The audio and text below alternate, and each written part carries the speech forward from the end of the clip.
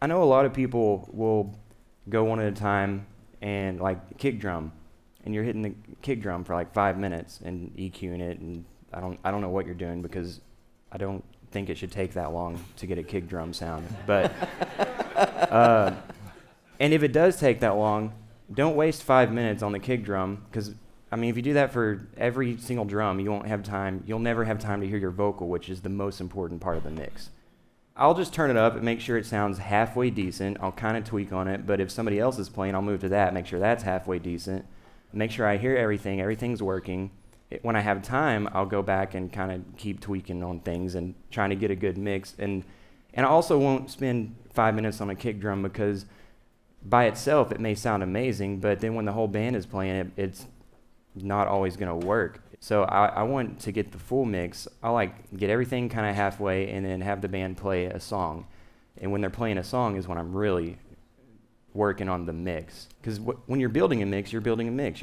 It's not one instrument at a time. It's the whole thing at once. So you want to make sure that's working. And they may play a song and it may sound great. And if you stop and somebody hits one drum or plays one instrument, it may not sound that great by itself. And sometimes you have to just forget about that, like especially in an empty room. An empty room sounds awful every time. Sometimes you'll hear one thing that you hate, and so that's all you hear, and you focus on it. And you have to be able to step back and try to look at the whole picture. It's like, oh, you know what, maybe that's not that bad. What's worse is I can't hear the vocal.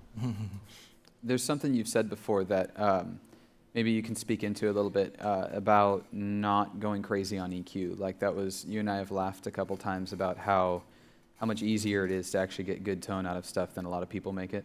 I'm kind of a minimalist a little bit with mixing. Like I'll try to leave everything as flat as I can. Like I'll definitely start with everything flat, no compression, no gates, no EQ, especially with guitars.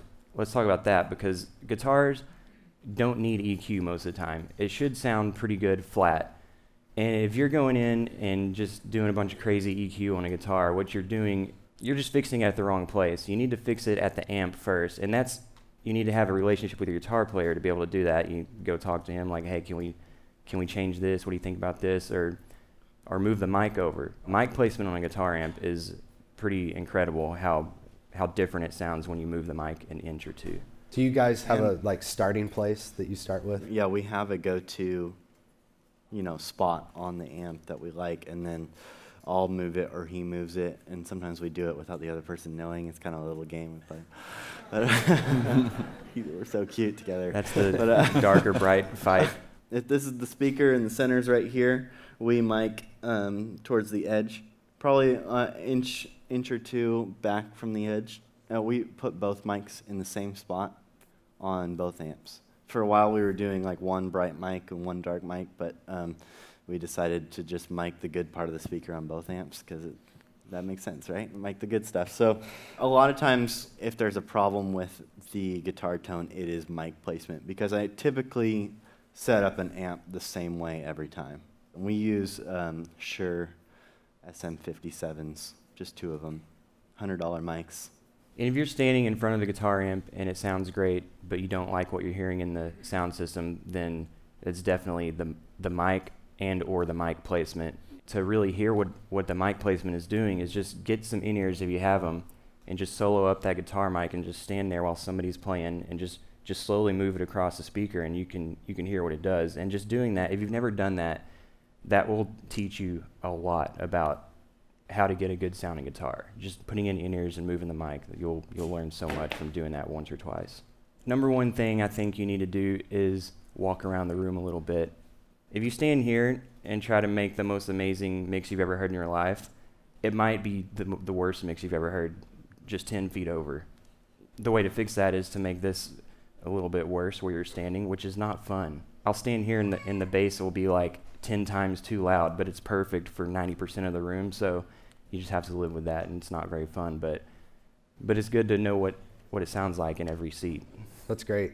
Something I've seen a lot is people say, hey, my voice sounds really boomy, can you add some high end?